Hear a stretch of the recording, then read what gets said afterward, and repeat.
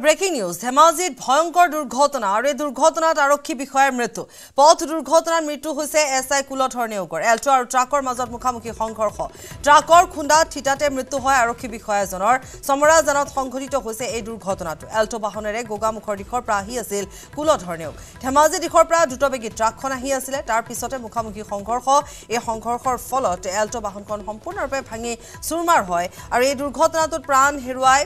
SI Kuladhar নেওগে পুনৰবাৰ এখিনতে উল্লেখ কৰিছো ধেমাজিতে এই ঘটনা সংঘটিত হৈছে আৰু এগৰাকী আৰক্ষীৰ লোকৰ মৃত্যু হৈছে আমি পুনৰবাৰ এখিনতে উল্লেখ কৰিব বিচাৰিছো তেওঁ হৈছে এসআই ধেমাজিতে ভয়ঙ্কৰ দুৰ্ঘটনাটোত এগৰাকী আৰক্ষী বিষয়াৰ মৃত্যু হৈছে এসআই কুলধৰ নেওগৰ মৃত্যু হৈছে ট্ৰাকৰ খুন্দাৰ মৃত্যু হৈছে তেওঁৰ বাহনখন সম্পূৰ্ণৰূপে ভাঙি চুৰমাৰ হৈছে ঘৰ তেজপুৰত আছে অৰিজিনেল ঘৰ তাৰপিছত তেখেতে কৰ্মসূত্ৰে এই তিয়ক যোৰহাটত মানে সাব ইন্সপেক্টৰ হিচাপে ডিপুট হৈ আছে তেওঁৰ নামটো কি কুলধৰ নেওগ কিন্তু মই একো গম পোৱা নাই মই কাৰণ এতিয়া শুনিহে আহিছোঁ মই কাৰণ এই ফুকন যিটো বুলি কয় মোৰ যে ভাগিন ল'ৰা এজন আছে তেওঁৱে খবৰ দিলে পুনৰ খবৰ দিয়াৰ লগে লগে আপুনি থানালৈ যাওকচোন নহয় থানালৈ হেৰি 108ত মেডিকেললৈ নি আছে গতিকে তালৈ যাওক বুলি ক'লে মোক তাৰপৰা তেওঁ ক'লে যে মানুহজন এতিয়া গম পোৱা গৈছে তেওঁ মানে ক্লিয়াৰ বুলি ক'লে ক্লিয়াৰ মানে ডেথ ওলাও এই বুলি ক'লে আৰু আন এটা ব্ৰেকিং নিউজ কোকৰাঝাৰত দুটা মৃতদেহ উদ্ধাৰক লৈ চাঞ্চল্যৰ সৃষ্টি হৈছে ডিপ্লাই বিলৰ বামুনপাৰা বালাঘাটত উদ্ধাৰ হৈছে মৃতদেহ প্ৰদীপ বসুমতাৰী বাদশা শেখৰ মৃতদেহ উদ্ধাৰ হৈছে প্ৰদীপ বসুমতাৰী পেছাত এজন গাহৰি ব্যৱসায়ী আছিল ইফালে বাদশা শেখ পেছাত শাক পাচলি বিক্ৰেতা দুবিটা হত্যা কৰি দুইকে পেলাই থৈ যোৱাৰ সন্দেহ প্ৰকাশ কৰা হৈছে ঘটনাস্থলীত আৰু কোকৰাঝাৰ আৰক্ষী উপস্থিত হৈ তদন্ত আৰম্ভ কৰিছে দুটাকৈ মৃতদেহ উদ্ধাৰ হৈছে আৰু হত্যাকাণ্ড বুলি ইতিমধ্যে সন্দেহ কৰা হৈছে ডিপ্লাই বিলৰ বামুনপাৰা বালাঘাটত উদ্ধাৰ হৈছে মৃতদেহ দুটা এটা প্ৰদীপ বসুমতাৰী যি এগৰাকী গাহৰি ব্যৱসায়ী আনহাতে আন এটা মৃতদেহ উদ্ধাৰ হৈছে বাদশা শেখৰ যাৰ পৰিচয় পোৱা গৈছে আৰু তেওঁ হৈছে শাক পাচলি বিক্ৰেতা কিন্তু কোনে হত্যা কৰি পেলাই থৈ গ'ল সেয়া এতিয়ালৈকে জানিব পৰা হোৱা নাই কিন্তু প্ৰাথমিক তদন্তত আৰক্ষীয়ে সন্দেহ প্ৰকাশ কৰিছে এয়া এটা হত্যাকাণ্ড হ'ব পাৰে আৰক্ষীয়ে ইতিমধ্যে তদন্ত আৰম্ভ কৰিছে আমাৰ আজি এটা 1:30 বজাত এটা ইনফৰমেশ্যন আহিছিলে কোকৰাঝাৰ থানাত যে এজন এটা ডেড বডি পোৱা গৈছে এইটো বেথাগাঁও বামুনপাৰা অন্তৰ্গত কিছু সময় পাছতে আৰু এটা পালোঁ যে তাৰ ওচৰতে এৰাউণ্ড 1 কিলোমিটাৰ দূৰত আৰু এটা ডেড বডি পোৱা গৈছে আমি ডেডৰ পৰা আইডেণ্টিফাই কৰিলোঁ তাত এজন মহম্মদ বাদশা শেখ বুলি এজন আছিলে আৰু ছেকেণ্ডজন ডিজিজ আছিলে প্ৰদীপ বসুমতাৰী আমাৰ ইনিচিয়েল যোনটো ইনভেষ্টিগেশ্যন আমি এইটো গম পাইছোঁ যে দুইটা ঘটনা কোৰিলেটেড হয় আমি কিছুমান এভিডেঞ্চেছ পাইছোঁ যোনটো একেটা এৰিয়াতে হোৱা বুলি গম পাইছোঁ ইমান এটা শান্তিপূৰ্ণ ঠাইত এনেকুৱা ঘটনা ঘটিল এই গৰিহণাৰ যোগ্য প্ৰদীপ বসুমতাৰী বুলি মামা হয় নাম এই বহুত জনপ্ৰিয় মানুহ হয় গাহৰি পাইকাৰী কৰে এই বহুত ভাল স্বভাৱৰ আছিল তো এটামান বজাত আমি খবৰ পালোঁ যে এই নতুন গাঁও বুলি কয় মালগাঁও এৰিয়াৰে পৰে ডিপ্লাই বিলৰ কাষতে এই হাবিত মৃতদেহ পৰি আছে সুৰজ বসুমতাৰী আছে আমাৰ সৈতে ফোন যোগে সংযুক্ত হয় সুৰজ প্ৰকৃততে ঘটনাটো কি হ'ব পাৰে দুইটা মৃতদেহ উদ্ধাৰ হৈছে বাকি একেটা কাৰণ হ'ব পাৰে নেকি দুবিটা একে হ'ব পাৰে নেকি কি টাৰ্গেট থাকিব পাৰে কি মটিভেৰে এই হত্যাকাণ্ড সংঘটিত কৰিছে এই গোটেইখিনি কথা কিবা শেহতীয়া আপডেট আপোনাৰ হাতত আছে নেকি হয় পপৰি এটা কথা ক'ব লাগিব যেহেতু দুটাকৈ মৃতদেহ উদ্ধাৰ হৈছে খুব ওচৰা-ওচৰিকৈ ইমান দূৰত্ব নহয় 1 কিলোমিটাৰ দূৰত্বৰ ব্যৱধান দুটাকৈ মৃতদেহ উদ্ধাৰ হৈছে ইতিমধ্যে কোকৰাঝাৰ আৰক্ষীৰ ফালৰ পৰা তদন্ত আৰম্ভ কৰিছে আৰু দুটা মৃতদেহৰ যিটো তেওঁলোকে হত্যাকাণ্ড সেই হত্যাকাণ্ডটোলৈ চাই প্ৰাথমিকভাৱে তেওঁলোকে এটিকে জানিব দিছে যে সংবাদ মাধ্যমৰ আগত হয়তো কোনো দুষ্ট চক্ৰই তেওঁলোকক হত্যা কৰিব পাৰে কিয়নো যদিও দুইজন ব্যৱসায়ী এগৰাকী গাহৰি পাইকাৰী আৰু এগৰাকী যি মহম্মদ বাদশা শেখ তেওঁ ধুবুৰী জিলাৰ বিলাচীপাৰী থানাৰ অন্তৰ্গত কেজাইগাটি মানে ব্যৱসায়িক কাৰণত হত্যাকাণ্ড সংঘটিত হ'ব পাৰে নেকি আৰক্ষীয়ে এই ক্ষেত্ৰত কোনো ধৰণৰ তথ্য প্ৰকাশ কৰা নাই কিন্তু ব্যৱসায়িক কাৰণত হ'লেও হয়তো এনেকুৱা একেটা মোটিভ হত্যাকাণ্ডৰ আঁৰত লুকাই নাথাকিলহেঁতেন কিন্তু ঘটনা সংক্ৰান্তত ইতিমধ্যে আৰক্ষী তদন্ত আৰম্ভ কৰিছে কিছু তথ্য লাভ কৰিছে হয়তো অতি শীঘ্ৰেই হত্যাকাণ্ড জানিব পৰা যাব সুৰজ ধন্যবাদ জনাইছো আৰু হত্যাকাণ্ডৰ ইয়াৰ মটিভ কি হ'ব পাৰে সেয়া এতিয়ালৈকে আৰক্ষীৰ হাতত কোনো ধৰণৰ তথ্য নাই পৰা যদিও আৰক্ষীয়ে ক্লু লাভ কৰিছে বুলি জনাইছে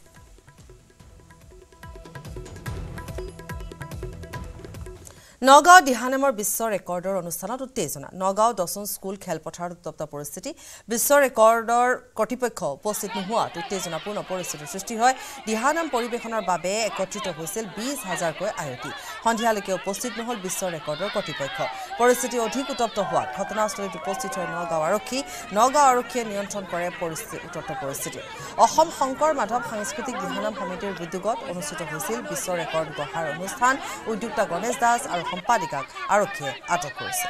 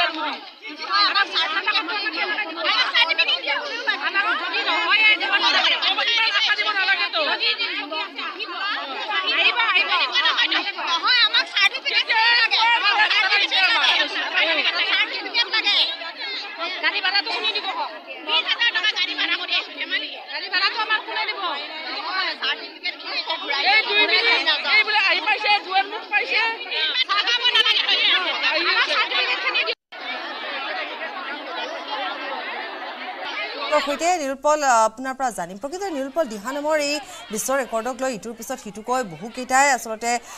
কথা হ'ল এতিয়ালৈকে চাবলৈ গ'লে কিন্তু আজি যেটো হ'ল দৰ্শন খেলপথাৰত আপুনি ইতিমধ্যে জনাইছে যিখিনি খবৰ আপুনি আমাক দিছে গতিকে তেওঁলোকে যথেষ্টখিনি পোৱাৰ ভাগৰ পৰা যেহেতু ইমান সংখ্যক মহিলা তাত উপস্থিত হৈ আছে তেওঁলোকে কষ্ট কৰি তাত উপস্থিত হৈ আছে নিখালৈকে কোনো আহি উপস্থিত নহ'ল গোটেই কথাখিনি আপোনাৰ পৰা জানিম যে তাৰ পিছতে কি হ'ল আৰক্ষীয়ে কাক লৈ গৈছে গোটেইখিনি কথা জানিম নিশ্চয় পাপৰি প্ৰকৃতাৰ্থত আজি নগাঁৱৰ 10 স্কুল খেলপথাৰত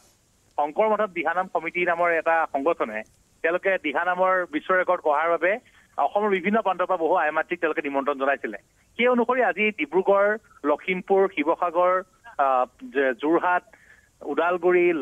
যি দৰং বিভিন্ন ঠাইৰ পৰা বহু মহিলা আজি আহিছিলে নগাঁও জিলাৰ বিভিন্ন প্ৰান্তৰ পৰা বহু মহিলা আহিছিলে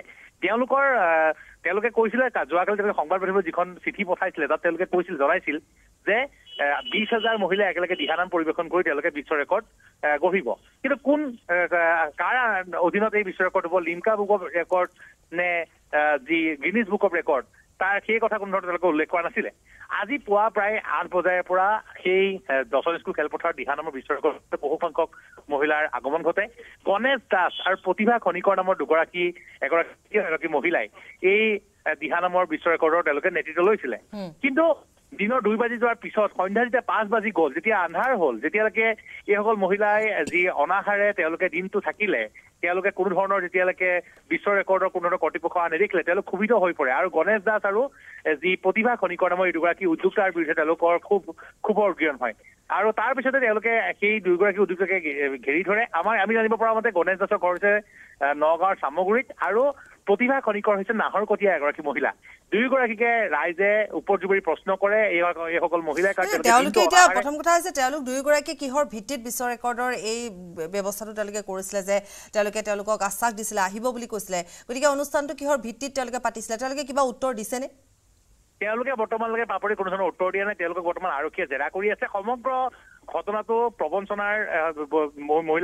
মহিলাসকলৰ মতে এয়া সম্পূৰ্ণ প্ৰবঞ্চনা তেওঁলোকে এই মহিলাসকলক লৈ পেলাই যি অনুষ্ঠান পতাৰ নামত হয়তো ধন সংগ্ৰহ কৰিছিলে কৰি এইসকল মহিলা বিশ্ব ৰেকৰ্ড কৰিম বুলি হয়তো প্ৰবঞ্চনা কৰিছিলে তেনে অভিযোগ উত্থাপন হৈছে কিন্তু এতিয়ালৈকে যি নগাঁও আৰক্ষীয়ে তেওঁলোকক যিহেতু নগাঁও সদৰ আৰক্ষী জেৰা কৰি আছে হয় জেৰা কৰাৰ অন্তত হয়তো জানিব পৰা যাব নিৰুপল ধন্যবাদ জনাইছো পুনৰ কৈছো যে হয়তো এয়া এক তেওঁলোকে প্ৰবঞ্চনা কৰিব পাৰে কিন্তু যিয়ে নহওক মহিলাসকল যিহেতু বিভিন্ন প্ৰান্তৰ পৰা আহিছিল আহি তেওঁলোকে তাত সমবেত হৈছিলে আৰু তেওঁলোক যথেষ্ট এইখিনিতে ক্ষুব্ধ হৈ পৰিছে ক্ষুণ্ণ হৈ পৰিছে যিটো স্বাভাৱিক কথা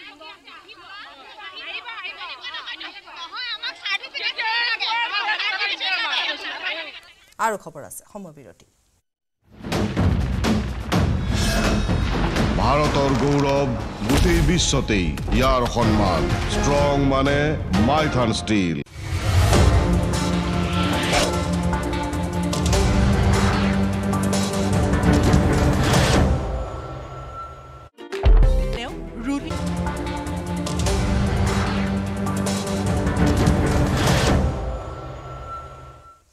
কৰিমগঞ্জত 7 কোটি টকাৰ হেৰইন জব্দ হেৰইন সহ গ্ৰেপ্তাৰ মিজোৰামৰ এগৰাকী যুৱতী 55টা সাবুনৰ বাকচত আনিছিল 700 গ্ৰাম হেৰইন 6 নং ৰাষ্ট্ৰীয় ঘাইপথৰ সৰগুলাত চলিছিল আৰক্ষীৰ অভিযান টাটা ডিআইত গোপন চেম্বাৰ বনাই হেৰইন সৰবৰাহ কৰিছিল ধৃত ড্ৰাগছ সৰবৰাহকাৰী যুৱতীগৰাকীৰ ঘৰ হৈছে মিজোৰামৰ চাম্পাইত গুৱাহাটীলৈ হেৰইন সৰবৰাহৰ চেষ্টা চলাইছিল যুৱতীগৰাকীয়ে স্পেসিফিক ইনপুট পাইছিলো চাম্পাই পৰা এখন গাড়ী আহিছিল আৰু সাসপেক্ট কৰিছিলো তাতে ড্ৰাগছ গাড়ীখনৰ নম্বৰ আছিল MZ04A4827 তো আমি চৰগুলা এৰিয়াত গাড়ীখন ইন্টাৰসেপ্ট কৰিলো ইন্টাৰসেপ্ট কৰি তাত গাড়ীত বহুতকিটা সিক্ৰেট চেম্বাৰছ আছিল সিটৰ তলত আৰু আমাৰ বনেটৰ এখিনিত আমি তো এখিনি সাৰ্চ কৰাৰ পিছত আমি সিক্ৰেট চেম্বাৰকিটা ব্ৰেক কৰি আমি যেতিয়া উলিয়ালো তাতে 55টা হিৰোইনৰ সব বক্স পাইছো যাৰ ওয়েট হয় approximately 700 grams আৰু তাৰ লগতে যোনজন গাড়ী চালক আছিল তেওঁৰ নাম ক্ৰিস্টোফাৰ জচৱানা তেওঁ চাম্পাইৰে হয় তো তেওঁক আমি এপ্ৰিহেণ্ড কৰিছো বাকি ইয়াৰ ৰিলেটেড যোনখিনি ফৰৱাৰ্ড আৰু ব্যাকৱাৰ্ড লিংকেজ আছে আমি ইনভেষ্টিগেশ্যন কৰিম এইটো একদম ইনিশিয়েল ফেজত আছে ইনভেষ্টিগেশ্যনৰ এতিয়াতো আমাৰ কানিশালৰ জেগাতে আমি গম পাইছো তাৰ পিছত এটো গুৱাহাটী পিনে যোৱা কথা আছে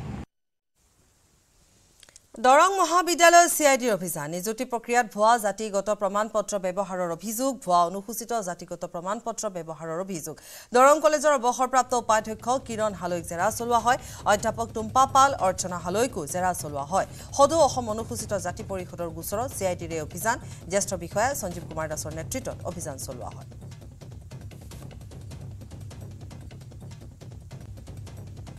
নিগৰাকী শিক্ষক আৰু একৰ আমাৰ ভাইচ প্ৰিন্সিপাল আছে ৰিটায়াৰ হৈছিল তেখেতসকলৰ SC ভেৰিফিকেশ্যনৰ কাৰণে আহিছিল তেওঁলোকৰ জনোৱা মতে আমাক কোনো ৰিটেন ডকুমেণ্ট দেখুওৱা নাই তেওঁলোকে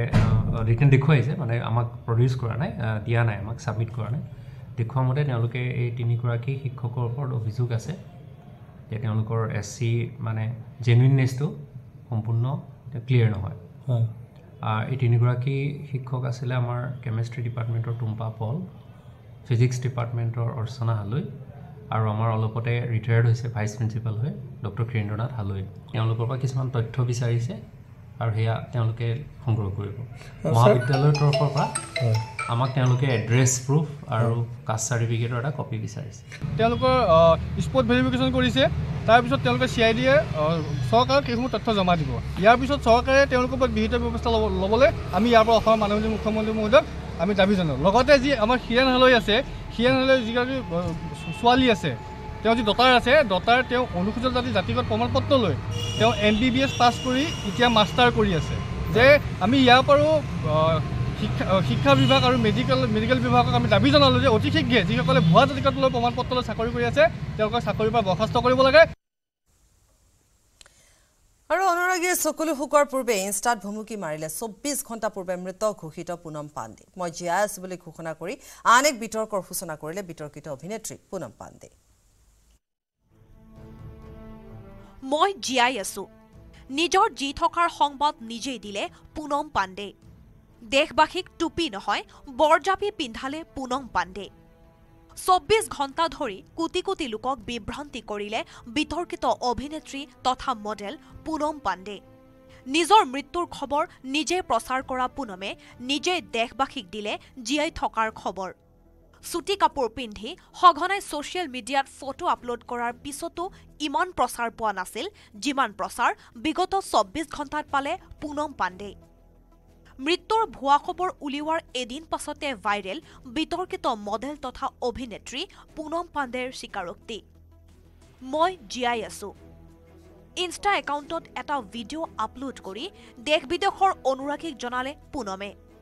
সাৰ্ভিকেল কেঞ্চাৰত মৃত্যু হোৱা বুলি স্বীকাৰ কৰি মৃত্যুৰ খবৰটো নিজে ভাইৰেল কৰা বুলি অকপট স্বীকাৰোক্তি পুনম পাণ্ডেৰ which is cervical cancer. Yes, I faked my demise.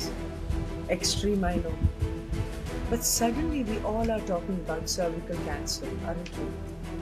Cervical cancer লৈ সজাগতা বিয়পোৱাৰ বাবে এই নাটক কৰাৰ দাবী বিতৰ্কিত পুনম পাণ্ডেৰ মৃত্যুৰ খবৰ বিয়পি পৰাৰ পাছত জৰায়ু মুখৰ কেঞ্চাৰক লৈ সৰ্বত্ৰ চৰ্চা হোৱাত নিজে গৌৰৱ অনুভৱ কৰা বুলিও অনুৰাগীক জনালে বিতৰ্কিত অভিনেত্ৰীগৰাকীয়ে বিপৰীতে শেহতীয়া ভিডিঅ' ভাইৰেল হোৱাৰ পাছত তীব্ৰ সমালোচিত হৈছে অভিনেত্ৰীগৰাকী মৃত্যুৰ অপপ্ৰচাৰ চলাই দেশে বিদেশে চৰ্চিত হোৱাৰ পাছত জীয়াই থকা বুলি নিজে অনুৰাগীক জনোৱা পুনম পাণ্ডেক গ্ৰেপ্তাৰৰ দাবী বহুজনৰ news desk report news 18 Assam north east আৰু এই মুহূৰ্তে ব্ৰেকিং নিউজ নগাঁও চাঞ্চল্যকৰ ঘটনা এগৰাকী অৰ্ধদগ্ধ মহিলাক উদ্ধাৰক লৈ চাঞ্চল্য পুনৰ কৈছো এক চাঞ্চল্যকৰ ঘটনা সংঘটিত হৈছে এগৰাকী অৰ্ধদগ্ধ মহিলাক উদ্ধাৰক লৈ চাঞ্চল্য চিকিৎসা মহাবিদ্যালয়ৰ সন্মুখত উদ্ধাৰ হৈছে মহিলাগৰাকী অচিনাক্ত লোকে মহিলাগৰাকীক পেলাই থৈ যোৱাৰ সন্দেহ প্ৰকাশ কৰা হৈছে উদ্ধাৰ হৈছে এগৰাকী অৰ্ধদগ্ধ মহিলা এটা অতিকৈ চাঞ্চল্যকৰ ঘটনা সংঘটিত হৈছে এগৰাকী অৰ্ধদগ্ধ মহিলা উদ্ধাৰ হৈছে মহিলাগৰাকীক লৈ এতিয়া চাঞ্চল্যৰ সৃষ্টি হৈছে চিকিৎসা মহাবিদ্যালয়ৰ সন্মুখত মহিলাগৰাকী উদ্ধাৰ হৈছে হয়তো কোনো অচিনাক্ত লোকে মহিলাগৰাকীক সেই স্থানত পেলাই থৈ গৈছে চিকিৎসা মহাবিদ্যালয়ৰ সন্মুখত পেলাই থৈ গৈছে মহিলাগৰাকী নিৰুৎপলৰ সৈতে সংযুক্ত হৈছে অধিক জানিম নিৰুৎপল নিশ্চয় পাপৰি আজি চাঞ্চল্যকৰ ঘটনা সংঘটিত হৈছে এগৰাকী আমাৰ যি খবৰ আছে মহিলাগৰাকী অৰ্ধদগ্ধ অৱস্থাত আছিলে তেওঁ অৰ্ধদগ্ধ অৱস্থাত তেওঁক ভৰ্তি কৰা হৈছিল নগাঁৱৰ ভোগেশ্বৰী অসামৰিক চিকিৎসালয়ত ভোগেশ্বৰী ফুকনি অসামৰিক চিকিৎসালয়ত আৰু মহিলাগৰাকীৰ হাতত যিগৰাকী মহিলা পৰিত্যক্ত অৱস্থাত পোৱা গৈছে তেওঁৰ হাতত এখন প্ৰেছক্ৰিপশ্যন পোৱা গৈছে নগাঁৱৰ ভোগেশ্বৰী ফুকনি অসামৰিক চিকিৎসালয়ৰ য'ত চিকিৎসকে তেওঁৰ নাম মিছেছ আননোন বুলি লিখিছে গতিকে অচিনাক্ত বুলি লিখিছে কিন্তু মহিলাগৰাকী কোনে ভোগেশ্বৰী ফুকনি অসামৰিক চিকিৎসালয়ৰ পৰা চিকিৎসা মহাবিদ্যালয়ৰ সন্মুখত আনি পেলাই থৈ গ'ল সেয়া অধিকৰ ৰহস্যজনক এগৰাকী অচিনাক্ত মহিলা সেই মহিলাগৰাকী কিয় আৰক্ষী কিমান সময়ত উদ্ধাৰ হৈছে বা কোনে প্ৰত্যক্ষ কৰিছিলে কোনোবাই কিবা প্ৰত্যক্ষ কৰিছিল নেকি ইয়াৰ পূৰ্বে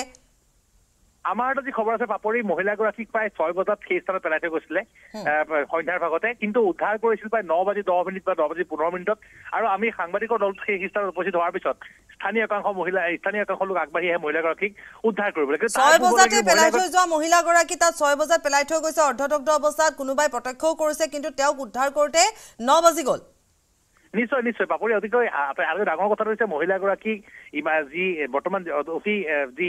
ইমান ঠাণ্ডাৰ মাজত মহিলাগৰাকীক সেই জিৰণি চৰাত পেলাই থৈ গৈছিলে চিকিৎসা মহাবিদ্যালয়ৰ সন্মুখত থকা জিৰণি চৰাত মহিলাগৰাকীক পেলাই থৈ যোৱা হৈছিলে আৰু মহিলাগৰাকীক তাত বহু লোকে প্ৰত্যক্ষ কৰিছিলে কিন্তু কোনো সহায় কৰিবলৈ আগবাঢ়ি অহা নাছিলে যেতিয়া সংবাদ মাধ্যমৰ কেমেৰা আহিলে তাৰপিছত স্থানীয় লোক আগবাঢ়ি আহে মহিলাগৰাকীক উদ্ধাৰ কৰিবলৈ লগে লগে মহিলাগৰাকীক চিকিৎসা মহাবিদ্যালয় যেতিয়া একেবাৰে সন্মুখতে আছিলে চিকিৎসা মহাবিদ্যালয়ৰ পৰা ষ্ট্ৰেচাৰ আনি মহিলাগৰাকীক জৰুৰীকালীন চিকিৎসা সেৱা কক্ষলৈ লৈ যোৱা হৈছে বৰ্তমানে মহিলাগৰাকীৰ পৰিচয় উদ্ধাৰ হোৱা নাই কিন্তু আটাইতকৈ ৰহস্যজনক বিষয়টো হৈছে এগৰাকী অৰ্ধদগ্ধ মহিলা যিগৰাকীক নগাঁৱৰ ভোগেশ্বৰী ফুকনি অসামৰিক চিকিৎসালয়ত ভৰ্তি কৰা হৈছিলে তেওঁৰ কোনো পৰিচয় উদ্ধাৰ হোৱা নাছিলে সেই মহিলাগৰাকীক ভোগেশ্বৰী ফুকনি অসামৰিক চিকিৎসালয়ৰ পৰা কোন অচিনাক্ত লোকে এইদৰে লৈ আনিব পাৰিলে কোনে সাহস কৰিলে বা আৰক্ষীক চিকিৎসকে কিয় খবৰ নিদিলে এগৰাকী মহিলা অৰ্ধদগ্ধ অৱস্থাত অচিনাক্ত লোকে ভৰ্তি কৰি থৈ গৈছে বুলি সেই মহিলাগৰাকীক বৰ্তমান তাৰমানে মহিলাগৰাকী চিকিৎসাধীন অৱস্থাত আছিল নেকি মানে চিকিৎসালয়ত থৈ গৈছিল নেকি প্ৰথমতে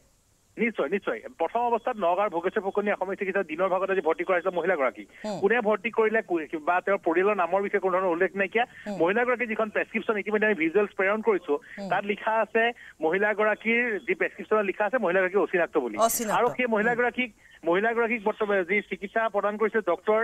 ৰিজাউল হক নামৰ এগৰাকী চিকিৎসক যিগৰাকী ভোগেশ্বৰী ফুকনি অসামৰিক চিকিৎসালয়ৰ তাৰপিছত মহিলাগৰাকীক চিকিৎসালয়ৰ পৰা কোনোবাই আনি পেলাই ইয়াত পেলাই থৈ গৈছে জিৰণি চৰাত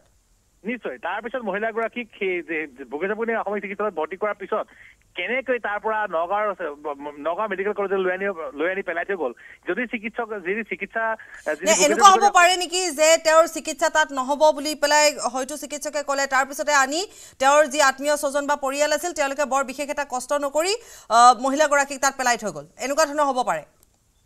আটাইতকৈ ৰহস্যৰ বিষয়টো বাপৰি তেনেকুৱা হ'ব পাৰে কোনো ডাঙৰ কথা নহয় কিন্তু তেওঁৰ আত্মীয় স্বজনে যদি তেওঁৰ চিকিৎসা তেওঁ কৰিব নোৱাৰে বুলি ইয়ালৈ লৈ আনিছে সেয়া সম্ভৱ হ'ব পাৰে কিন্তু যদিহে আত্মীয় স্বজন আছিলে তেতিয়া মহিলাগৰাকীৰ পৰিচয় কিয় নাছিলে আত্মীয় স্বজন থকাহেঁতেন চিকিৎসকে তেওঁৰ নাম খুজিলেহেঁতেন তেওঁৰ প্ৰেছক্ৰিপশ্যনত তেওঁৰ নাম থাকিলেহেঁতেন কিন্তু ডক্টৰ ৰিজাউল হক নামৰ যিগৰাকী ডক্টৰে চিকিৎসকে তেওঁৰ চিকিৎসা প্ৰদান কৰিছে যিখন প্ৰেছক্ৰিপশ্যন আছে ভোগেশ্বৰী ফুকনি অসামৰিক চিকিৎসালয়ৰ সেই প্ৰেছক্ৰিপশ্যনখনত লিখা আছে মিছেছ আননোন বুলি তেওঁৰ ৰেজিষ্ট্ৰেশ্যন নম্বৰ বুজি পালো যে আননোন বুলি লিখা আছে ঠিকে আছে বুজি পালো কিন্তু যেতিয়া চিকিৎসা প্ৰদান কৰিবলৈ যাব চিকিৎসালয় এখনত পেচেণ্ট লৈ যোৱা যাব ৰোগী লৈ যোৱা যাব প্ৰথম অৱস্থাত পোনে চিকিৎসকৰ ওচৰলৈ যোৱাৰ পূৰ্বে তাত কিছুমান ফৰ্মেলিটিজ থাকে সেইখিনি কৰোঁতেও তেওঁৰ নাম কোনেও নাৰাখিলে নে আচৰিত কথা আৰম্ভণি পৰ্যায়টোতে নাম ৰাখিব লাগিছিলে আত্মীয় স্বজন গৈছিলে তেনেহ'লে তেতিয়া তেওঁক যেতিয়া ৰেজিষ্টাৰ কৰা হয় যেতিয়া তেওঁৰ টিকেট কটাবলৈ বুলি যিটো কথা কোৱা হয় তেওঁৰ কাউণ্টাৰত গৈ যেতিয়া তেওঁৰ নাম যেতিয়া অন্তৰ্ভুক্তি কৰা হয় তেতিয়া তেওঁৰ আত্মীয় স্বজনে তেওঁৰ নাম ক'ব লাগিব সেইখিনি সময়ত তেওঁৰ নাম নাই তেওঁৰ ঠিকনা নাই মহিলাগৰাকী অৰ্ধনগ্ন অৱস্থাত আছে এটা পৰ্যায় নহয় নিৰুৎপল আপুনি যদি চাই তেওঁৰ আত্মীয় স্বজন তেওঁৰ পৰিয়াল যোনে নহওক তেওঁলোকক আচলতে মানুহৰ শাৰীত থবই নালাগে কিন্তু দ্বিতীয়তে যিখন চিকিৎসালয়ৰ কথা আপুনি কৈছে ভোগেশ্বৰ ফুকননি তাত যেতিয়া প্ৰথম অৱস্থাত যিখিনি ফৰ্মেলিটিজ থাকে যিখিনি কাম থাকে যিখিনি ৰেজিষ্ট্ৰেশ্যনৰ কথা থাকে তাত আনকি তেওঁলোকৰো গাফিলতি যে তেওঁলোকে তাত নাম কিয় সন্নিৱিষ্ট নকৰিলে নে নাম তেওঁলোকে জানি বুজি তেনেধৰণে তেওঁৰ নাম নাৰাখিলে তাৰ পৰৱৰ্তী সময়ত আকৌ তাত চিকিৎসা প্ৰদানো কৰা হ'ল আকৌ চিকিৎসালয়ৰ পৰা কোনোবাই উলিয়াইও আনিলে আনি জিৰণি চৰাত পেলাই থৈ গ'ল কেনেকৈ হ'বলৈ পালে ইমানবোৰ কথা নিশ্চয় নিশ্চয় পাপৰি যি ভোগেশ্বৰ ফুকনি অসমীয়া চিকিৎসালয় যিহেতু যি বাৰ্ণ ইউনিট আছে তাত যিসমূহ অগ্নিদগ্ধ যিসকল লোক থাকে তেওঁলোকৰ চিকিৎসা কৰা হয় তালৈ নিনি মহিলাগৰাকীক কিয় এৰি দিয়া হ'ল সেয়া প্ৰশ্নৰ বিষয় মহিলাগৰাকীক যিহেতু ইমাৰ্জেঞ্চি ৱাৰ্ডত ভৰ্তি কৰা হৈছিলে তেওঁ অৰ্ধনগ্ন অৱস্থাত আছিলে তেওঁক চিকিৎসা প্ৰদান কৰিব লাগিছিলে বাৰ্ণ ৱাৰ্ডত কিন্তু তালৈ নিনি পেলাই মহিলাগৰাকী কিয় কথাখিনি আচলতে ৰহস্যৰ আৱৰ্ত যিয়ে নহওক আপুনি হয়তো পৰৱৰ্তী সময়ত আৰু বহুখিনি তথ্য উদ্ঘাটন কৰিব পাৰিব আপোনাক ধন্যবাদ জনাইছোঁ এই মুহূৰ্তত পুনৰবাৰ কৈছোঁ এটা অতিকৈ চাঞ্চল্যকৰ ঘটনা সংঘটিত হৈছে এগৰাকী মহিলা অৰ্ধদগ্ধ অৱস্থাত পেলাই থৈ যোৱা হৈছে তেওঁৰ কোনোবা আত্মীয়ই পেলাই থৈ গৈছে কিন্তু আচৰিত ধৰণৰ কথা যে তেওঁৰ নাম তাত লিখি থোৱা নাই ৰেজিষ্ট্ৰেশ্যনতো আনকি তেওঁৰ নাম নাই ভোগেশ্বৰ ফুকননি চিকিৎসালয়ত তাৰপিছত আনি তেওঁক অন্য ঠাইত পেলাই থৈ যোৱা হৈছে আৰু বহু সময় ধৰি তেওঁক তাত পৰি আছিল 6 বজাৰ পৰা কিন্তু প্ৰত্যক্ষদৰ্শীয়ে তেওঁক আনকি উদ্ধাৰো নাই কৰা প্ৰায় 3.5 ঘণ্টাৰ পিছত তেওঁক উদ্ধাৰ কৰি চিকিৎসালয়ত ভৰ্তি কৰোৱা হৈছে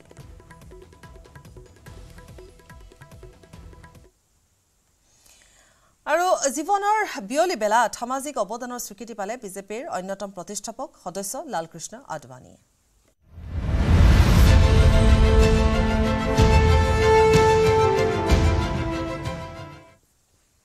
লালকৃষ্ণ আদৱানীলৈ আগবঢ়োৱা হৈছে দেশৰ সৰ্বোচ্চ অসামৰিক সন্মান লালকৃষ্ণ আদৱানীলৈ ভাৰত ৰত্নৰ সন্মান প্ৰদানৰ ঘোষণা কৰিছে কেন্দ্ৰীয় চৰকাৰে ৯৪ বছৰীয়া আদৱানীলৈ দেশৰ সৰ্বোচ্চ অসামৰিক সন্মান ঘোষণা কৰি সামাজিক মাধ্যমযোগে প্ৰধানমন্ত্ৰীয়ে শুভেচ্ছা জ্ঞাপন কৰাৰ লগতে দীৰ্ঘায়ু কামনা কৰিছে 1980 চনত অটল বিহাৰী বাজপেয়ীৰ সৈতে বিজেপিৰ অন্যতম প্ৰতিষ্ঠাপক সদস্য হিচাপে 3বাৰকৈ দলৰ সভাপতি হিচাপে কাৰ্যনিৰ্বাহ কৰিছিল 1989 চনত তেওঁ প্ৰথমবাৰৰ বাবে লোকসভালৈ নিৰ্বাচিত হৈছিল আৰু তাতেই তেওঁ 7টা কাৰ্যকাল কাৰ্যনিৰ্বাহ কৰিছিল তেওঁ দুয়োটা সদনত বিৰোধী দলৰ নেতা হিচাপে কাৰ্যনিৰ্বাহ কৰি আহিছে 1998 চনৰ পৰা 2004 চনলৈ গৃহ পৰিক্ৰমা মন্ত্ৰী আৰু 2002 চনৰ পৰা 2004 চনলৈ উপ প্ৰধানমন্ত্ৰী হিচাপে কাৰ্যনিৰ্বাহ কৰা লালকৃষ্ণ আদৱানী 2019 চনলৈকে ভাৰতীয় সংসদত কাৰ্যনিৰ্বাহ কৰি বিজেপিক এটা ডাঙৰ ৰাজনৈতিক দল হিচাপে উত্থানৰ কৃতিত্ব লাভ কৰে 2015 চনত তেওঁক ভাৰতৰ দ্বিতীয় সৰ্বোচ্চ অসামৰিক সন্মান পদ্ম বিভূষণ বঁটাৰে সন্মানিত কৰা হয়